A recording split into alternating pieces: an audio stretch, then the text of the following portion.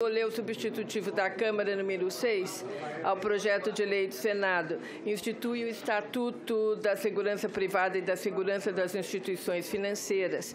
Altera as leis número 10.826, de 22 de dezembro de 2003, 10.446, maio de 2002, 10.637 de 2002, 10.833 de 2003 e o Decreto-Lei 2848 de dezembro de 40.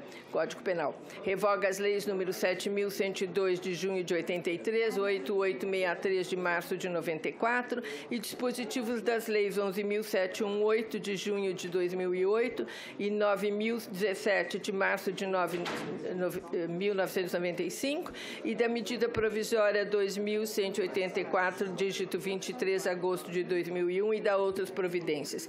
É um projeto da Câmara dos Deputados do senador Vicentinho e o relator senador Vicentinho Alves, pela aprovação do substitutivo da Câmara dos Deputados.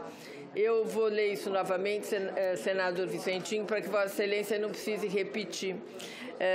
Dos deputados número 6 do projeto de lei do Senado 135 de 2010, com a supressão do artigo 2º, parágrafo único, do artigo 20, parágrafos 2 e 4º, parágrafo 3º, inciso 2 do artigo 29, parágrafo 5º do artigo 31, parágrafos 1 e 2 do artigo 33, parágrafo 1º, inciso 6 e parágrafo 2º, inciso 1, do artigo 42, parágrafo 5º, do artigo 49, parágrafo 2º, com acolhimento das emendas número 1 e 3, pela rejeição das emendas 2 e 4 e pela adequação redacional do artigo 20, parágrafos 3º e 5º, do artigo 25, parágrafo 4º, do artigo 65, parágrafo único e artigo 74. Em 13 de 9, a Comissão de Assuntos Sociais realizou audiência pública para a instrução da matéria em atendimento ao requerimento da CAS 125.